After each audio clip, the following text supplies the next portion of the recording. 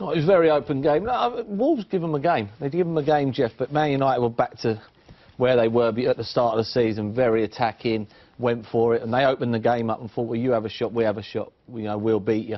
And that's what they were like at the start of the season.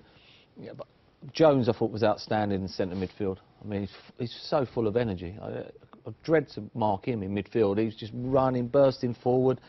Rooney looked better than what he has been, and Nani. I mean, they both got 2 each, but Fletcher got another great goal, a header. And they had chances, both ends. I mean, it could have ended 9-3, I would have said. I know you say they had chances, but how did Manchester United fare defensively without Vidic? No, not very good, Jeff. I mean, it was very open, I don't care who's playing centre-halves if you're open. If you're open like that and players are running at you and getting the ball out wide, Jarvis was... I would probably say Jarvis was probably the best player on the pitch, and he played for Wolves. I mean, he gives Smalling an absolute torrid. Defensively, not great. They wasn't great. As I said, Wolves scored one and probably could have had 2 or 3 more, so it wasn't great at the back, but they were ruthless going forward. You wonder if there's that temptation to pull Phil Jones back there, don't you, and put him in the heart of the defence? I wouldn't now. Not watching that, Jeff. I mean, he was outstanding in midfield. He was absolutely outstanding, bursting forward, making things happen, good passing.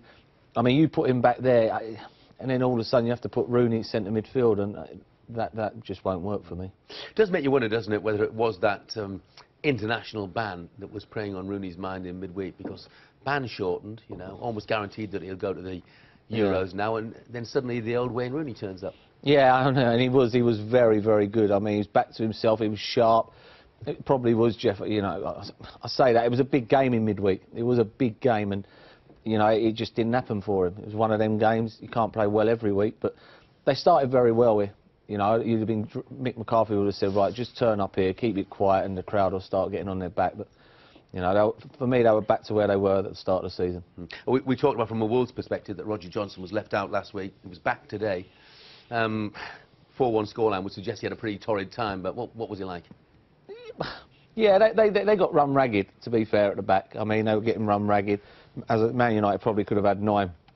But it wasn't a game where Wolves never looked like scoring. As I say, they give as good as they got. It's just they haven't got the players Man United have got. But Mick McCarthy would be saying to his players, you play like that every week, we've got no chance of going down. Wolves have got successive home games against Stoke and Norwich. They're big games, aren't they?